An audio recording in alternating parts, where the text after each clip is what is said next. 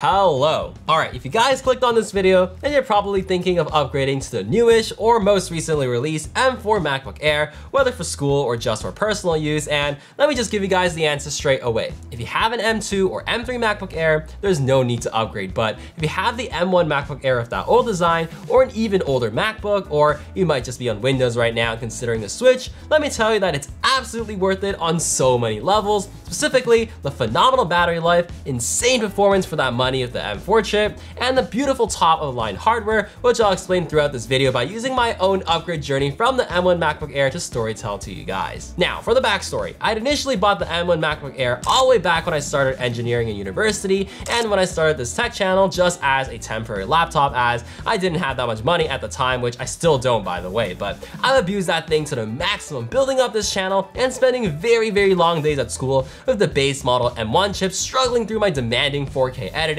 which honestly wasted so much of my time waiting for that rolling ball of death, the relentless freezing and lagging of the laptop, the constant memory maxed out messages, the horrible thermal throttling which literally drove me to shove that thing in a fridge during video exports. The laptop was so dinged up and dented, and the USB-C ports were practically working only half the time as I plugged and unplugged chargers and external SSDs for so long. Worst of all was the horrible battery degradation I'd experienced using the laptop so much every day and charging it so much, in which let me actually tell you the tipping point which led me to impulsively buy the M4 MacBook Air. Alright, so I was visiting my dad at the hospital in Toronto a couple months ago, and I had to stay there the entire day until my mom came back from work, so naturally I planned to get a lot of work done on my laptop. An hour later, I quickly realized that I actually forgot my big power bank at home, and of course, I had no charger on me as well, and the room didn't have any usable outlets either, so my M1 MacBook Air already lost half its battery life within the first hour of usage, which I angrily posted on my story. This being my final straw, and with everyone telling me yes in response to my Instagram story, I decided to take a detour when I later hopped into my car, drove straight to a mall that was on my way home, and the rest is history. Later that night.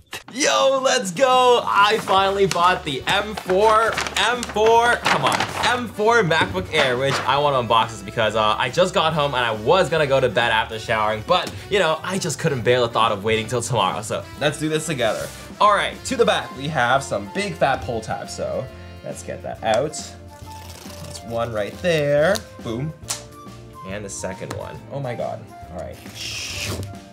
And finally, the moment we've all been waiting for. The MacBook reveal. Shoo! Oh, wow, beautiful. Beautiful. Oh, the Apple logo is big. All right, let's take this out. Oh my God, oh my God. It is so unreal to like actually hold this in my studio compared to in the Apple store. But let's peel this little paper thing open. Oh my God. Beautiful. I ripped it. Okay, whatever. Sky blue, obviously, my favorite color. Wow. And ta-da. Boom. Beautiful. Oh my God. Beautiful. All right, let's set this to the side, right over here.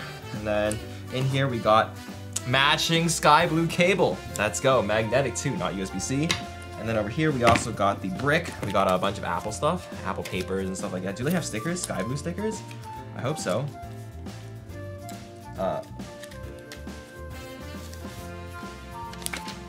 No stickers? What?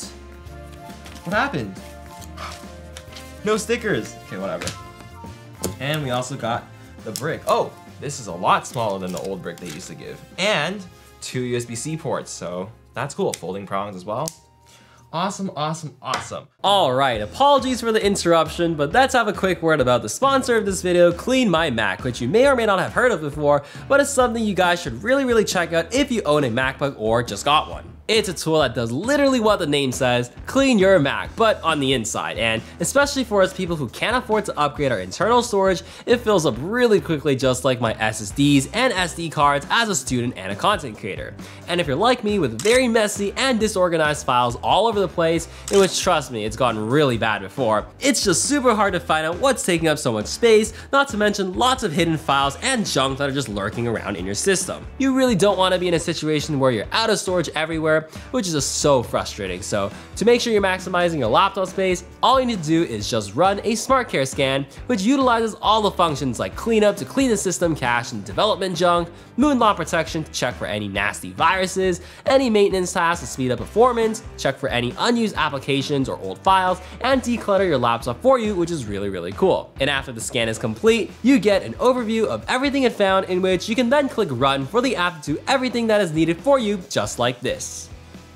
Doing this every so often will make sure that you're not bogging your system down with old unused files or any hidden junk. And by the way, if you wanted a cool feature, Space Lens can actually show you and visualize in bubbles how your storage is split between all your folders with how big they are. But not only can Clean My Mac clean up your laptop, but even cloud storage with the latest feature, Cloud Cleanup, which just came out recently. Right now, it can connect to 3 cloud services: iCloud, OneDrive, and most importantly for me, Google Drive. But yeah, let me actually do a live demo of this new feature so we can discover it together. But first of all, look at how much storage I'm actually using in my Google Drive. That's insane. Not to mention, I'm paying like $27 a month right now, which is a lot. And pretty soon, I'm probably gonna have to pay for the 5 or 10 terabytes. So that is not fun at all. But yeah, enough talk, let's just start the scan. Alrighty, let's click on the scan button over here and let it do its magic and scan my, wow, okay, that was really fast. Now we can select review all files and boom. Oh, you get to see all the space bubbles. So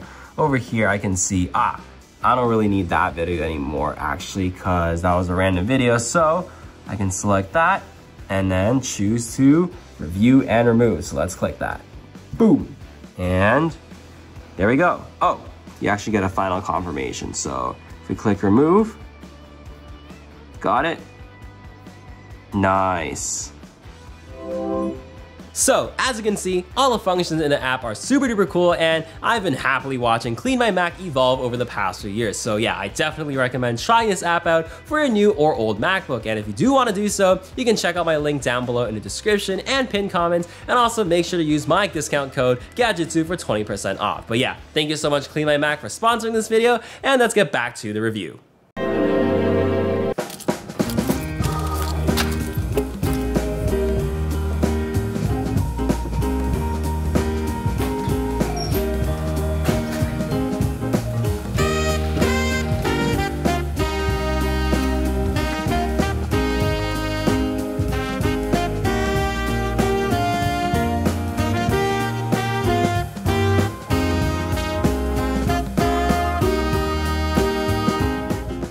Alright, I've made it to Starbucks, and it's going to be the first time I'm taking the M4 MacBook Air outside. So yeah, it's charged fully up to 100%, so we're going to see how the battery life goes with a couple hours of doing homework, replying to emails, and doing some light tasks. And then I'm also going to edit a couple of videos to see how the editing performance is like. So yeah, I'm super duper excited. Let's go in and see how this laptop performs.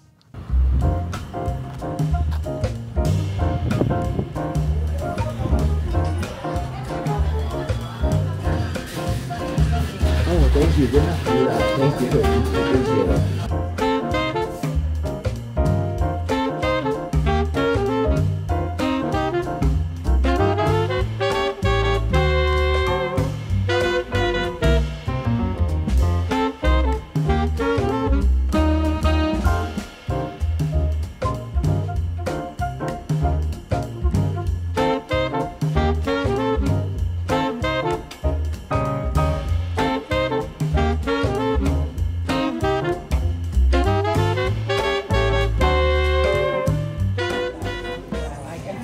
Alright, first test run with the M4 Mac complete, and oh my god, this is already worth the $1,000 that I traded up for, because the battery life, holy crap, I can't believe it. In 2 hours, I only dropped what, like 15%? That's crazy, because my M1 MacBook Air with the service needed battery would have pretty much already died or been at like 25% or something like that. So this already incredible. And also I tested a little bit of video editing in DaVinci with my 4K files from my Sony mirrorless camera mixed in with some iPhone log footage and some DJI Pocket 3 log footage, and playback was absolutely smooth. Obviously, this was not a couple hours into the edit, so I don't know about thermal throttling, but so far, so good, because just the playback alone, oh my god, not it being like lagging or chopping, game changing, game changing. This laptop, ooh!